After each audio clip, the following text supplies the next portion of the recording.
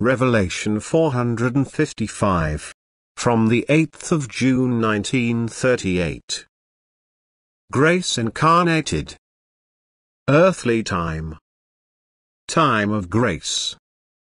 Those who believe that they can enter through the gate to eternal bliss because they have apparently lived righteously on earth and fulfilled their outward duties will be severely disappointed to realize their error.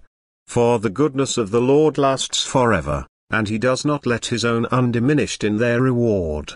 But those that does not come to him, do not receive a reward. People very often need a reminder not to deem their physical life so important, but to turn more to their spiritual life. But such admonitions usually fade away unheard and unheeded. If now the Heavenly Father demands total commitment from the earthly child and the child does not comply with the divine demand, then it can also never receive the full reward and will have to be content with little or try with all its strength to make up for what it has missed in life on earth.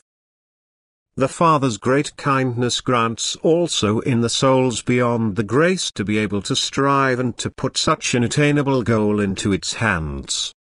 But it should always be considered that an earthly child who are already faithfully devoted to the Heavenly Father, has to be in far higher esteem, because it has applied the time on earth justly in love towards the Saviour and has won a step, which is far more difficult to reach in the hereafter. The time on earth is a time of grace. The embodiment on earth an unspeakably great grace for the soul.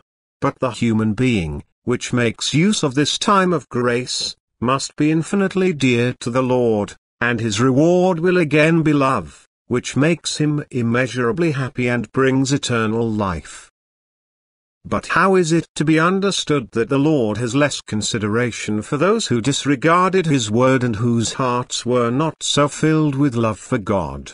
They can receive only a small reward, and they must strive with all their strength to reach the same level, if they want to attain the same degree of eternal bliss, which is granted to the true children of God, who have striven for the childhood of God on earth and are thus also richly considered by the Heavenly Father until all eternity.